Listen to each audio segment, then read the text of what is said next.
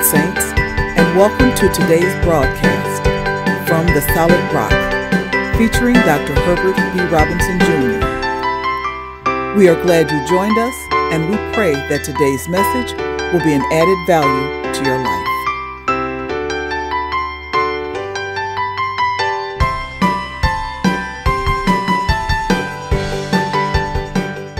Welcome, my beloved, in the name of our Lord and Savior Jesus Christ. Welcome to this segment of From the Solid Rock. Please join me in saying, my hope is in God, my trust is in God, my faith is in God. Please affirm that by saying this, I anchor my belief in God. God bless you. Please enjoy the message. Praise the Lord, saints, and welcome to From the Solid Rock. Glad you could join us today. And I hope and pray that everyone had a happy Thanksgiving, and that you spent time with family, friends, and ate well. And now you're looking forward to the end of the year. This is the family holiday season, and we want you to really enjoy yourself. I'm praying for you to have prosperity into your life and into your family, and you all have good health and strength, and that God will continue to bless you. Yes, indeed.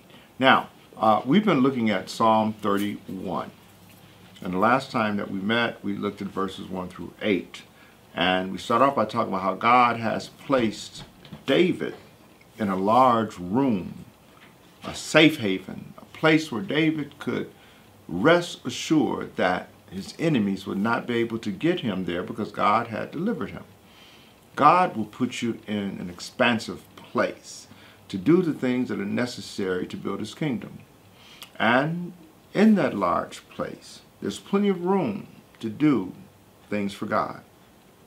God doesn't keep us in those tight quarters where we can't move around and we're all boxed in, but God wants us to have freedom and liberty to abound in his blessings, to move about and enjoy life.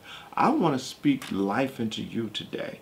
I want you to enjoy your life. Find the God in you that can liberate you from tight places and feeling like you can't succeed or you can't go to another level. God is able to turn those things around. We learned in the first 8 verses that David taught in this 31st number of Psalm that you got to trust God. And in trusting God, you have to show extreme confidence in what God can do. I do recall that David said in verse 7, I will be glad and rejoice. He may sound like he's being presumptuous towards God's deliverance, but God wants you to be in a place where you expect him to deliver. At least I do. I expect God to deliver because that's what God does. You don't go to a mechanic and expect him to perform surgery on your knee. You don't go to the psychiatrist and then expect the psychiatrist to do dental work on you. They don't specialize in that. God specializes in deliverance. So expect it. Now, when we look at Psalm 31, in this King James Version, I'm starting verse number 9, because I was just really waiting for you to get your Bible, because I want you to read it for yourself. You look and see and read along with me if you like, so that you will see that this Word of God is good for all of us. When we pick up at verse number 9, it says, have mercy upon me. I need to pause right there and just say simply, that is a cry of all of us. Lord, have mercy upon me. We need God's mercy. And if you don't think you do, that's all the more reason you need God's mercy, because you're overlooking some things. And God is merciful. Bless his holy name. Back to the reading. It says, have mercy upon me, O Lord, for I am in trouble. Mine eye is consumed with grief, yea, my soul and my belly. For my life is spent with grief, and my years with sighing. My strength faileth because of mine iniquity, and my bones are consumed. I was a reproach among all mine enemies, but especially among my neighbors, and a fear to mine acquaintance. They did see me without, fled from me. I am forgotten as a dead man out of mind. I am like a broken vessel. For I have heard the slander of many. Fear was on every side. While they took counsel together against me, they devised to take away my life. But I trusted in thee, O Lord. I said, thou art my God. My times are in thy hand. Deliver me from the hand of mine enemies, and from them that persecute me. Make thy face to shine upon thy servant. Save me for thy mercy's sake. Isn't that an interesting reading? Save me for thy mercy's sake. Save me because you are the deliverer. Save me because you are the redeemer. Save me, Lord, because you are my only hope. And now we go back to verse 8. He says, have mercy upon me. Sandwiched between those two statements. In verse 9, where he says, have mercy upon me.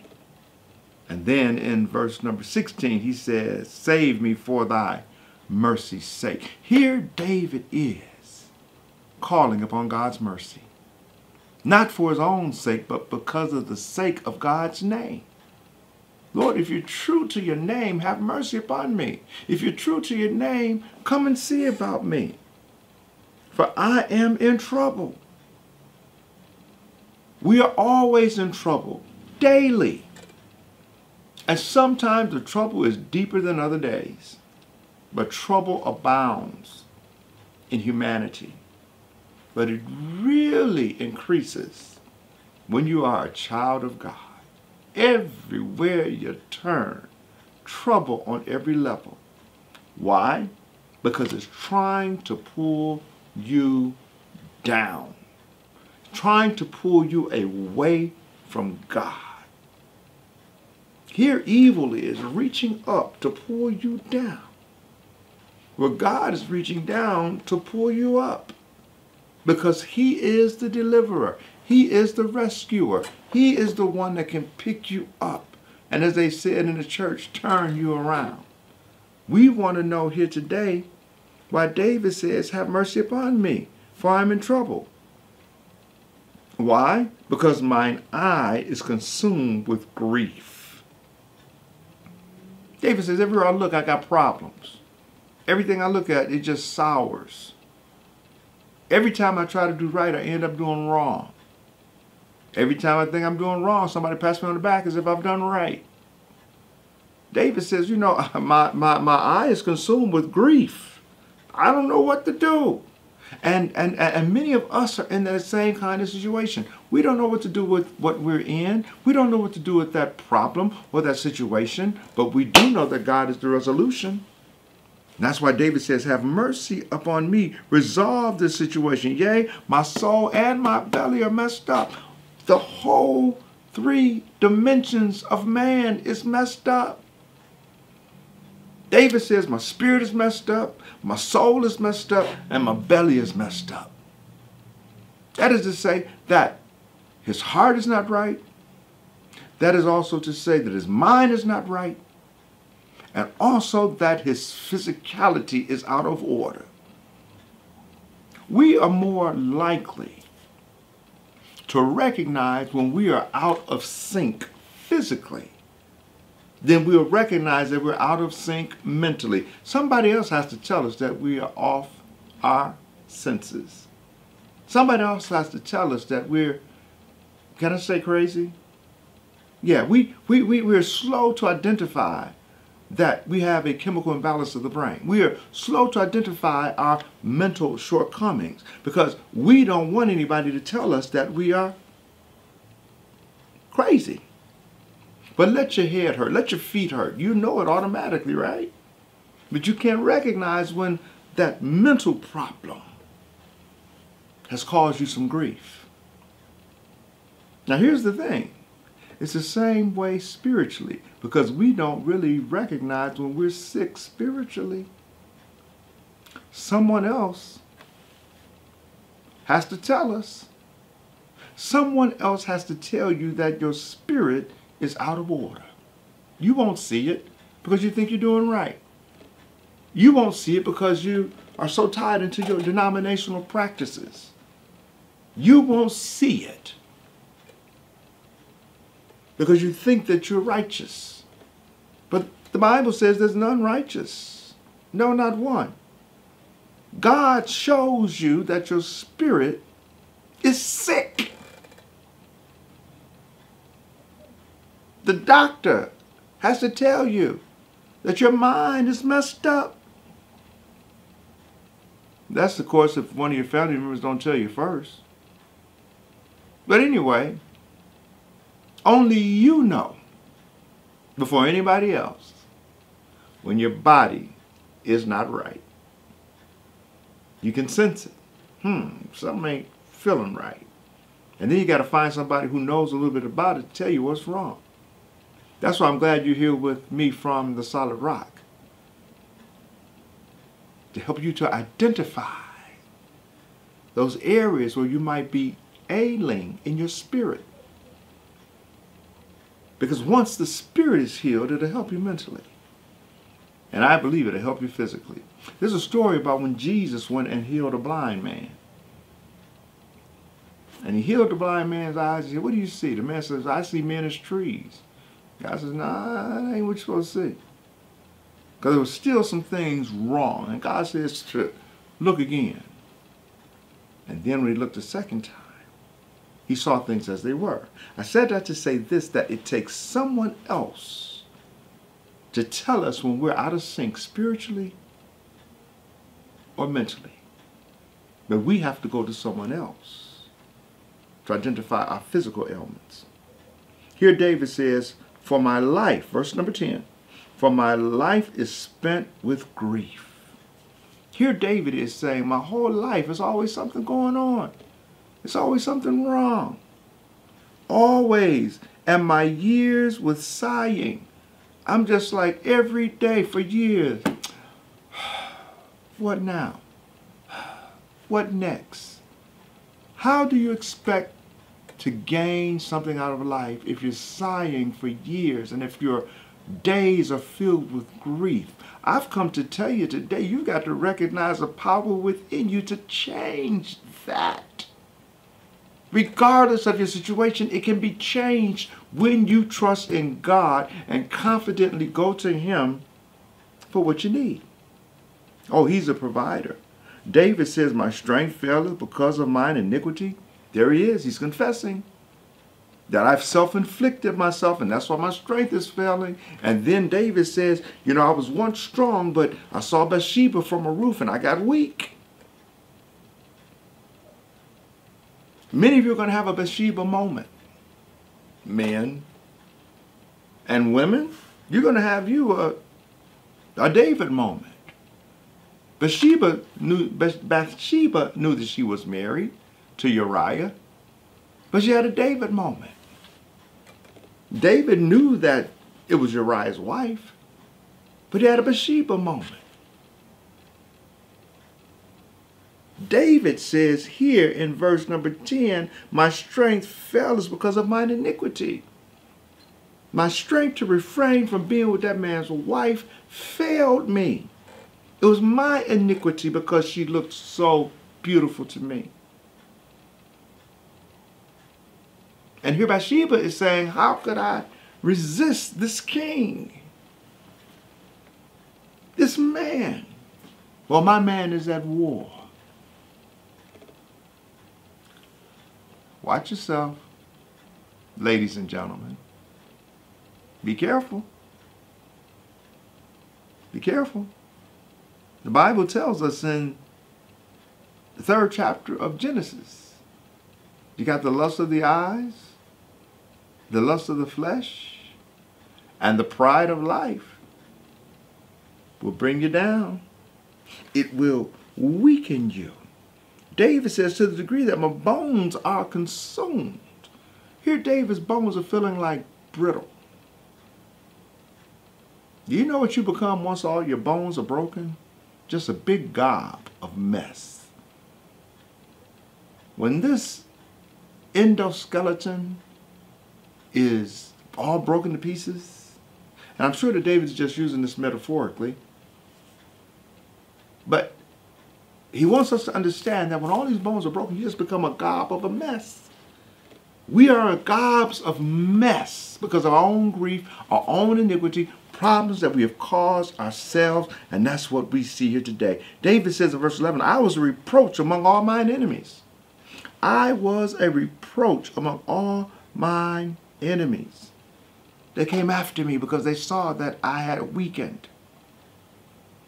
They came after me because they knew that I had no strength in my flesh. All my bones were consumed. David says, especially among my neighbors, those who saw me on a daily basis, those who I considered to be friends. They saw what I was going through, and nobody could help me. Nobody can help him. And I'm sure you've got neighbors that look at you and say, oh, I wish I could help them, but I can't do nothing for them. I can't pay their rent. I can't pay their mortgage. I can't pay their car note.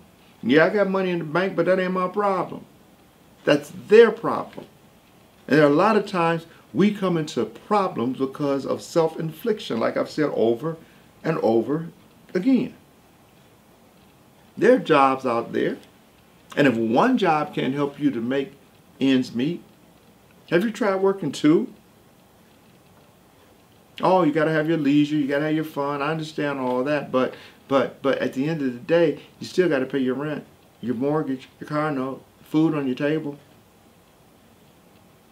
I'd rather have food on my table and my bills paid than to be out there having fun and giving my money away. The fun will come. Fun has been here for centuries. It ain't going nowhere. Take care of yourself, saints. Don't be a reproach to your enemies. Like David said, you know, even among my neighbors, they just shook their heads and said, David can't seem to get it together.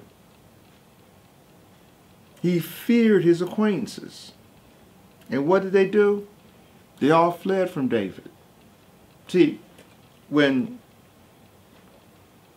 you're a troublemaker, people will flee you. When you self-inflict yourself with trouble, people will stay away from you because they feel that if you hurt yourself, you'll hurt them too. And if you're a troublemaker, you're going to drag them into trouble. So sometimes, my beloved, it's not always the enemies that do us in, because sometimes you can be an enemy to yourself. Put down that salt. Put it down. Why? Because that salt is going to give you high blood pressure. Now, ain't nobody making you eat that salt. Put down the pork. Yeah. That high blood pressure you got from eating too much of it. You had bacon for breakfast. You probably had a BLT for lunch. Probably had ham hocks or pork chops or ham for dinner. You got so much pork in you, you're self-inflicting your physical health. Now, I'm not saying there's anything wrong with eating it, but too much of anything can hurt you. I just said that for those of you who continue to eat it. Help yourself. So David, this writer, you know what he says? Because of mine iniquity, because of my reproach to mine enemies, and especially to my neighbors, and even to the degree that my acquaintances fear me because they feel like I'm going to cause them some problems, he says in verse number 12, I'm like a dead man. I believe that's what he says. Let's read it. He says, I am forgotten as a dead man, out of mind. People have forgotten about him. When's the last time you went to the cemetery to visit one of your loved ones? There are people I love dearly, to my heart. And I haven't even been to the cemetery. Why? Because they're dead. They're pretty much forgotten. Not in the mind and not in the heart, but going to the cemetery, I know they're not there. The body is, but the Bible tells me to live is Christ, to die is gain. The Bible tells me, he that believeth in me, although he were dead, yet shall he live. And whosoever liveth and believeth in me shall never die. So therefore, my beloved, the one that I love is not there. And so David says, I'm like a dead man. Don't nobody care. Nobody's visiting me in my personal cemetery. Nobody's coming to the mausoleum to lay flowers in front of the door. David says right here, I'm out of their minds. I am forgotten. I am like a broken vessel. And a broken vessel holds no water. It holds no liquid. And so David says, I'm like that broken vessel where no one wants to fill me up. No one wants to fill me up with love. No one wants to fill me up with compassion. No one wants to fill me up with those things that can help me enjoy life. Jesus says, I've come to give you life, and I've come to give it to you more abundantly. It is he and he alone that can fix the broken vessel. He is our hope. God can take a vessel that's been broken into 1,000,000 pieces and put it back together again, piece by piece if necessary. But when he's finished, it's going to be better than it was before it was broken. And I'm here to tell you today, if you're broken right now, God can put the pieces back together again. You better believe what I'm telling you here, because David said, in God I will put my trust.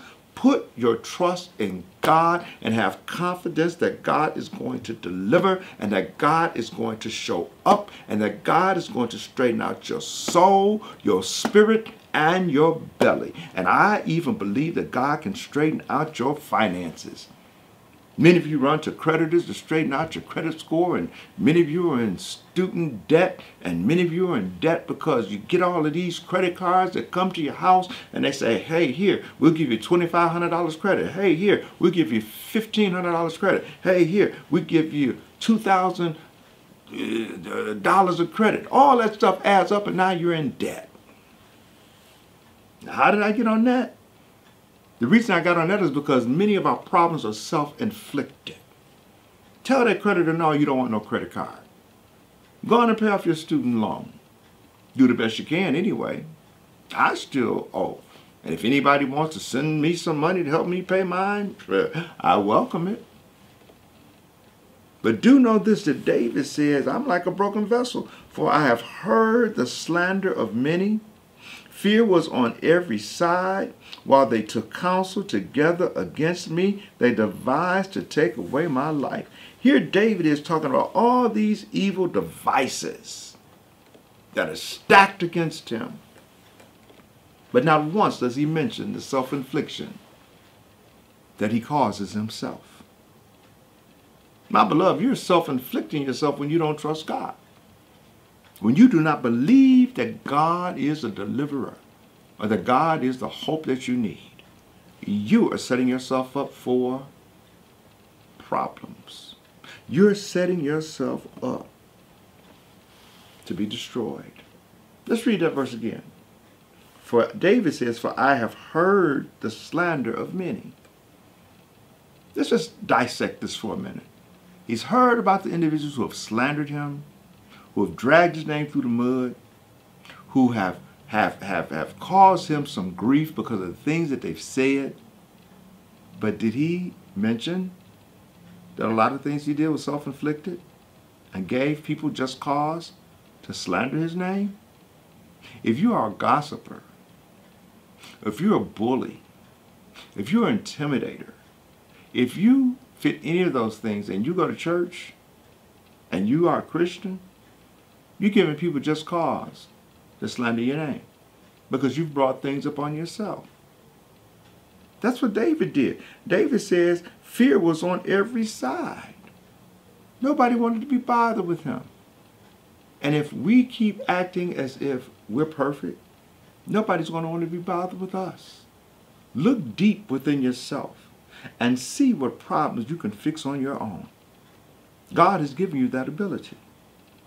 As I said before, put down the fork if you think that you're overweight. You don't have to run and get the gastro surgery to try to stop you from eating. You develop wisdom by developing discipline and a willingness to do it your way. The willingness and the ability to fix yourself. I believe Jesus says, physician, heal thyself. And so then we get back to David here. He says, they took counsel together against me. David says, they're all against me. Everybody is against me. Not everybody. There's someone who loves you, but there's some people who don't want to be drawn into your mess. They don't want to be drawn into becoming collateral damage for your self-infliction. They see you hurting yourself and they've told you and warned you, but yet you continue to do what you're doing. I've given you fair warning here today to let you know that God is still in business of deliverance. But you got to trust him that he can. I trust him to deliver me. I trust him to take me to another level. I trust him to even finance from the solid rock. For the number of years that we've been recording, we have not asked you for one dime because we're trusting God.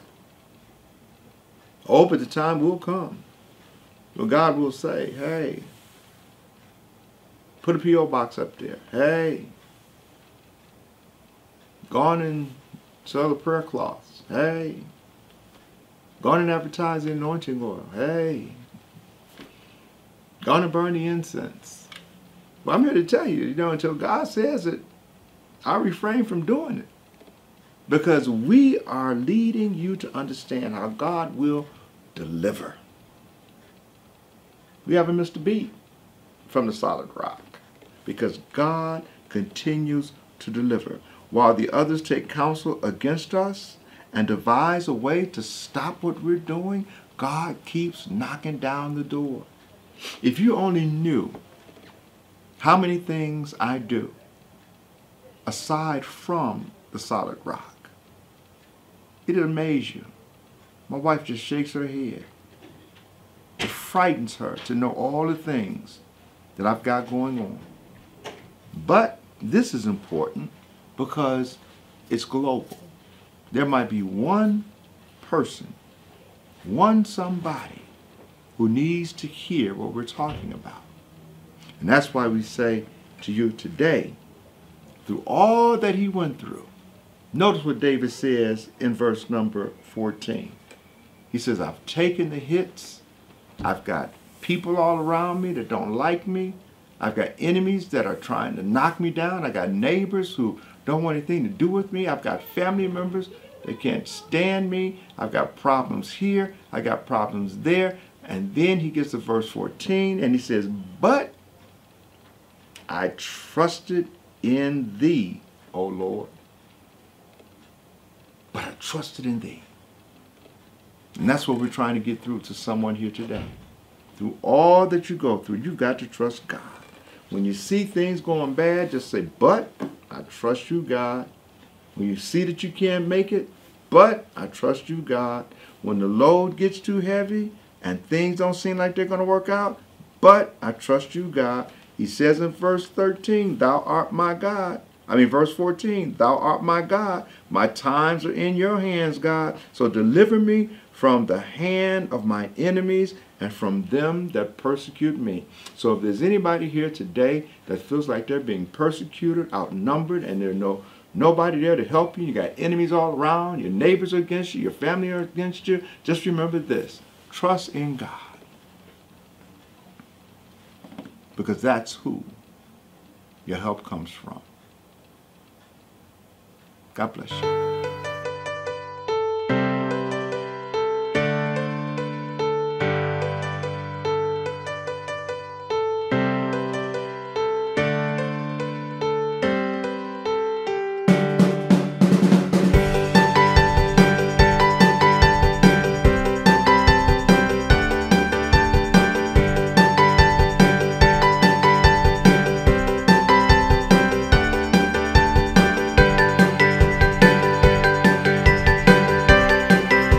We hope that you were blessed by the message for the day, and we look forward to you joining us again at this same time next week. Have a great life and be empowered by saying, I anchor my belief in God.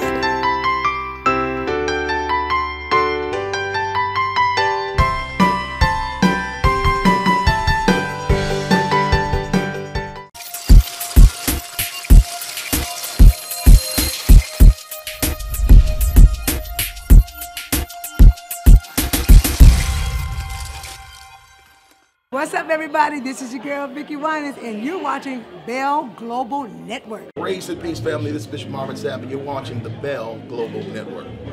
My name is Mike Duggan, and I'm watching the Bell Global Network. Hey, keep it locked. It's your boy D. Hattie, watching the Bell Global Network. You know how it is. Hi, I'm Charlie Langton, and you're watching the Bell Global Network. Hi, this is Martha Reeves, and you're watching Bell Global Network.